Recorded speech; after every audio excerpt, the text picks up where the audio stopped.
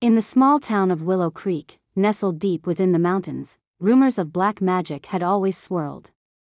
Few dared to speak of it openly, but everyone knew of the old hermit, Caleb, who lived in the forest. Caleb was a recluse, his home a decaying cabin surrounded by symbols drawn in the dirt. No one had seen him in years, but strange occurrences kept the townsfolk on edge: animals found mutilated, crops withering without reason, and children whispering about seeing shadows move where none should be. Jake, a young man from the town, was skeptical. "It's just superstition," he told his friends. "There's no such thing as black magic. Caleb's just an old man. We should check it out." One night, driven by curiosity and bravado, Jake and his friends ventured into the forest, determined to prove there was nothing to fear. Armed with flashlights and laughter, they made their way to Caleb's cabin. The air grew thick as they approached, the wind carrying a foul stench. But still, they pressed on. When they reached the clearing, the cabin stood before them like a rotting corpse, the wooden beams sagging, windows boarded up. Jake hesitated but steeled himself, pushing open the creaking door. The inside was worse than they imagined: dust-covered surfaces, strange objects hanging from the ceiling, and walls covered in symbols that seemed to pulse in the dim light.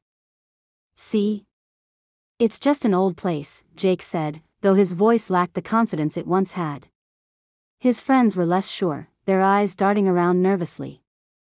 As they explored, Jake noticed a large, blackened book resting on a table. It seemed ancient, its pages tattered and covered in an unknown script. Against his better judgment, he opened it. The moment the book was opened, the air in the room shifted. The symbols on the walls began to glow, and a low, guttural whisper filled the space.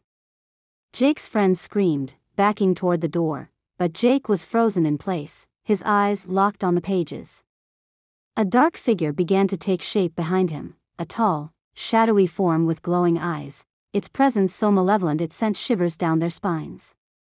"Jake, we need to go," one of his friends shouted, but Jake couldn't move. His body was no longer his own. The figure loomed over him, its whispers growing louder. The cabin seemed to pulse with dark energy as the symbols on the walls writhed like snakes. Jake's friends bolted out the door, but when they looked back, they saw the cabin's windows turn pitch black. The door slammed shut behind them, leaving Jake trapped inside.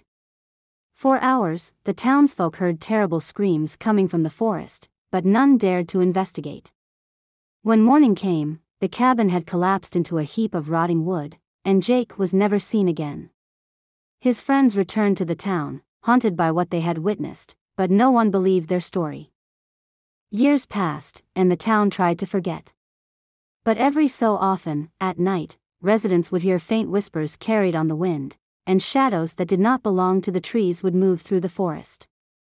They knew Caleb's magic was still alive, and that whatever Jake had unleashed was far from over.